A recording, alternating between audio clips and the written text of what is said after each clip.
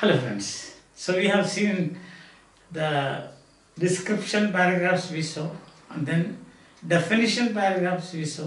Now the third type of paragraph writing, and that is similarity paragraph. Now here I have chosen a topic nuclear family, joint family. അത് തമ്മിലുള്ള ഒരു തങ്ങളുടെ എന്താണ് common എന്നുള്ളതാണ്. അതിനുവേണ്ടി ആദ്യം ചെയ്തിരിക്കുന്നത് ഫാമിലി എന്താണെന്ന് പറയുക, ഫാമിലിയുടെ ഇമ്പോർട്ടൻസ്. രണ്ടാമത് ഫാമിലി, ന്യൂക്ലിയർ ഫാമിലി എന്താണ്, പിന്നെ ജോയിൻറ്റ് ഫാമിലി എന്താണെന്ന് പറയുക. ആൻഡ് മൂന്നാമത് ഇത് രണ്ടും മനുഷ്യരാശിക്ക് അല്ലെങ്കിൽ മനുഷ്യൻ്റെ വളർച്ചയ്ക്കും അവൻ്റെ വ്യക്തിത്വ വികസനത്തിനും എങ്ങനെയാണ് ഈ രണ്ട് തരം ഫാമിലീസ്, ഇത് തരം രണ്ടാണെങ്കിലും എങ്ങനെയാണ് ഇത് മനുഷ്യനെ ഉപകാരപ്രദമാകുന്നത് എന്നാണ്. അപ്പം ഈ പാരഗ്രാഫിനകത്ത് മെയിൻ 3 പോയിൻ്റാണ്. ഒന്ന് ജനറലായിട്ട് വാട്ട് ഫാമിലി, 2 ഡെഫിനിഷൻസ്, 3 ഇത് 2 തരം ഫാമിലികളാണെങ്കിലും അതെങ്ങനെയാണ് മനുഷ്യനെ ഉപകാരപ്രദമാകുന്നത്. So let's begin. Okay, family is a social institution necessary for the growth and development of human being. So it is a social institution. Man is a social animal. So he has to live in a group, and the basic group is the family. Man is a social animal and family is the basic social unit. ഇപ്പം ഞാൻ പറഞ്ഞ കാര്യം തന്നെയാണ്. അതായത് മനുഷ്യൻ എന്ന് പറയുന്നത് ഒരു സമൂഹത്തിൽ ജീവിക്കേണ്ട ആളാണ്. ഇപ്പം ഒരു സമൂഹം അല്ലെങ്കിൽ അതിൻ്റെ തുടക്കം എന്ന് പറയുന്നത് കുടുംബമാണ്. അതാണ് ബേസിക് യൂണിറ്റ് എന്ന് പറയുന്നത്. Whether nuclear or joint both bear the same nomenclature family. നമ്മളിപ്പോൾ ന്യൂക്ലിയർ എന്ന് പറഞ്ഞാലും ജോയിൻ്റ് എന്ന് പറഞ്ഞാലും അവസാനിക്കുന്ന ഫാമിലി എന്നുള്ള പേരിലാണ് എന്നുള്ളതാണ്. Then husband, A wife, children are essential elements. There may be variations and exceptions. അതുണ്ട്. പക്ഷെ നമ്മൾ സ്റ്റാൻഡേർഡ് ഫാമിലി നമ്മൾ ഉദ്ദേശിക്കുന്ന ഇതാണ്. എന്താ, നമ്മുടെ ഒരു ഹസ്ബൻഡുണ്ട്, ഒരു വൈഫുണ്ട്, അവർക്ക് കുട്ടികളുണ്ട്. A nuclear family as the term suggests, smaller in size. That's very important. ചെറുതാണെന്നുള്ളതാണ്. Nuclear family smaller in size and where there is only a limited number of members comprising of father, mother and children. അതാണ് nuclear ഫാമിലിയുടെ definition. ചെറുതാണ്, അവിടെ membership limited ആണ്. അതുപോലെ തന്നെ അവിടെ ആകെ സാധാരണ നമ്മൾ സ്റ്റാൻഡേർഡിൻ്റെ കാര്യമാണ് പറയുന്നത്. നമ്മൾ സ്റ്റാൻഡേർഡ് മീൽസ് എന്നൊക്കെ പറയില്ല എന്ന് പറയുന്നത് പോലെ.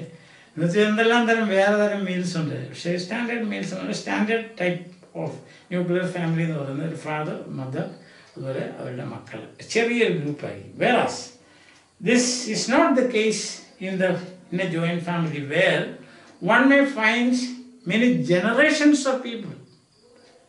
അതാണ് പല തലമുറയിലുള്ള ആളുകൾ ഉള്ളൊരു സ്ഥലമാണ് ഏത് ജോയിൻറ്റ് ഫാമിലി. അവിടെ grand father, grand mother, young fathers, young mothers, layers of parents ഉണ്ട്. ലേയേഴ്സ്, കൊച്ചപ്പൻ, വല്യപ്പൻ, അങ്ങനെ പല കുഞ്ഞപ്പൻ, അങ്ങനത്തെ പലതരം പല ലെവലിലുള്ള പേരൻസ് തന്നെയുണ്ട്. ദെൻ ചിൽഡ്രൻ, ഗ്രാൻഡ് ചിൽഡ്രൻ ഉണ്ട്, സൺസ് ആൻഡ് ഡോട്ടേഴ്സ് ഉണ്ട്. Plus you have got patriarch ഉണ്ട്.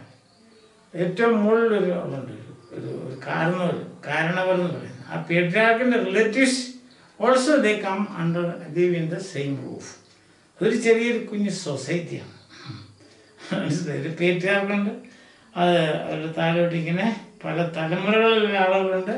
Plus membership, they get the relatives of the patriarch also, they come and live in that same roof.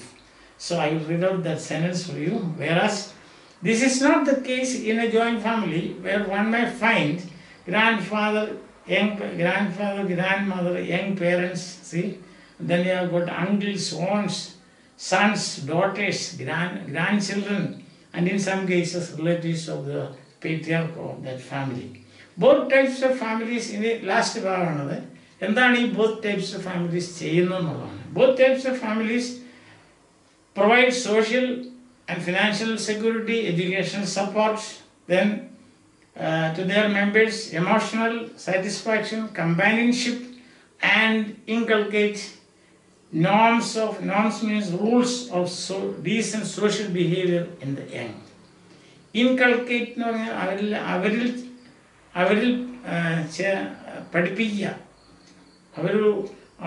അവരിൽ ഉൾക്കൊള്ളിക്കുക, അതാണ് inculcate, ഉൾക്കൊള്ളിക്കുക.